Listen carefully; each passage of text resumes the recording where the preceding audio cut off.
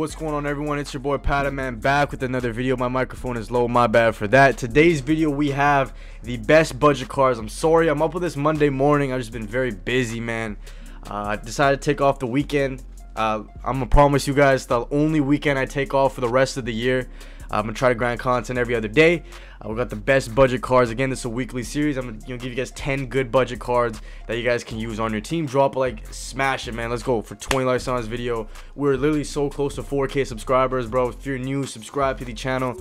And yeah, turn the notification bell. Let's get right into this video. So the first card I have, man, no time wasted. I got Claude Giroux 85 milestone card. It just came out. You guys can see he's going for around like 40, like 45,000 coins.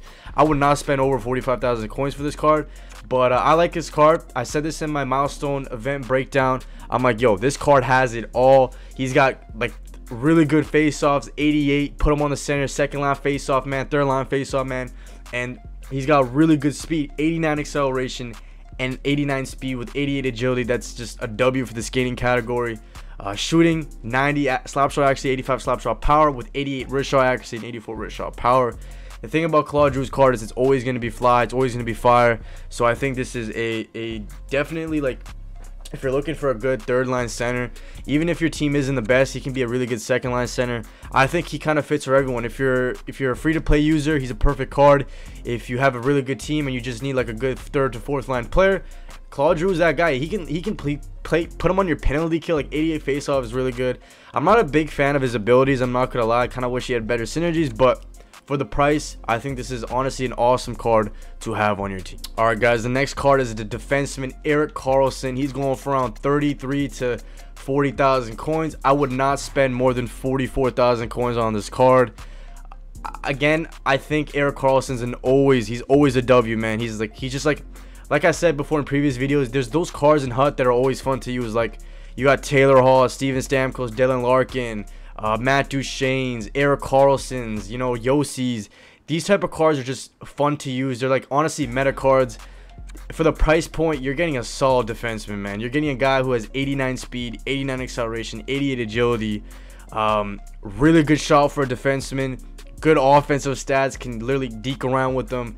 I think this is honestly a perfect defenseman card. He can be your top 4. He can be honestly your best defenseman on your team. I think he's a perfect top 4 guy for right now. If your team's stacked, go ahead and get him. Like the thing is, he's an 85 overall, but I swear he will play like an 88, bro, just because of his speed, his shot. For a defenseman, second line defenseman, he can get it done. He can score nasty goals, and he's kind of like low-key like a worse version of Makar in the game. Like Erik Karlsson, this card is like if you can't afford kill Makar. Obviously Makar's a lefty, I'm pretty sure. Karlsson's a righty, but still, like, I think Erik Karlsson is kind of like a budget version of kill Makar. But this is Erik Karlsson. He's always a fire card to use. So if I were you guys, I'd give him a shot. All right, Dylan Larkin, 86 overall, HUT 23 card. The reason why I have Dylan Larkin, he's cheap, like 37,000 coins. I see him. He's a good price out there, like 37,000 coins. That's a really good price. Anything under 44k is a very awesome price for him. I have his X Factor card. I think he's one of my favorite cards to use all year. He's just a beast. He comes with Thief, 91 acceleration, 91 speed, 89 agility, 87 slap shot power, 83 wrist shot accuracy, 85 wrist shot power. You can put him on the center if you really want to. I think personally I prefer him on the wing just because he's super fast and he's got a good wrist shot on him. I love his X Factor, bro. If there's one card I can really give you guys my like personal advice, it's got to be Dylan Larkin, 86 milestone card. He's cheap. He's under 50,000 coins. A solid second or third line player. I think he's an awesome buy. I think he's worth the price. If you're a budget player, even if you have a good team, you can still put this. I mean, Larkin, in my opinion, plays like a superstar. He can literally be your third to fourth line lefty. Now I know it's hard because he is a lefty and there's so many good lefties in the game, especially if you have overpowered squads, but I still think he's worth the price. And I think he's a good fit, to be honest. All right, we're getting a little bit expensive here. We got Joe Nieuwendyk. He's a beast. I'm pretty sure I pronounced his name right, but I'm like 95% sure I did. I might pronounce the name wrong, but I think he's a fly card, fire card. This card is mainly for the guys who have overpowered squads. 93 faceoffs, man. I think he's going for like 50k on the market, bro. 93 faceoffs. This guy should be on your team, honestly, probably the entire season. At least until, like, team of the year, bro. Like, 93 faceoffs, bro. Put him on your 4th line if you have an overpowered squad. If you have a budget team, he could be your second. He could literally be your best faceoff man. 93 faceoffs. Close quarters, honestly, a very good ability. He has applesauce. You know, he's got 86 acceleration and 86 agility is a concern. Not the best acceleration and agility. Speed's 89. That's kind of a concern, but everything else is good. The shot's good. He's got a really good again, come on, like wrist shot accuracy, 93 power, like he can shoot, bro. He can shoot the puck, and he's got 93 face off. This is a good card in my personal opinion. Again, the only problem, man, is, and he's 6'2", bro. He's 6'2". He's a big body. He's not gonna get knocked off the puck as much.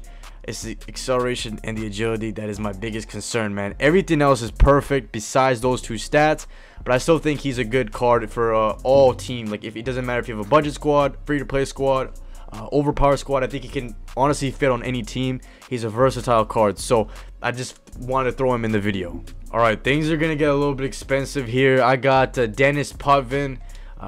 Hopefully I said his name right, man. I know him from previous years. He's always a fire card. He's expensive though.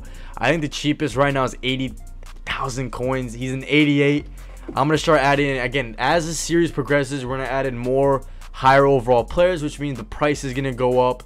Like, my kind of plan with this series is each week I feel like you guys should have better players. Also, your coin stack should go up, so each week we're gonna build it up. I think Denis is a fire card, man. Defenseman, lefty defenseman. He can honestly be a certified #1 for you guys.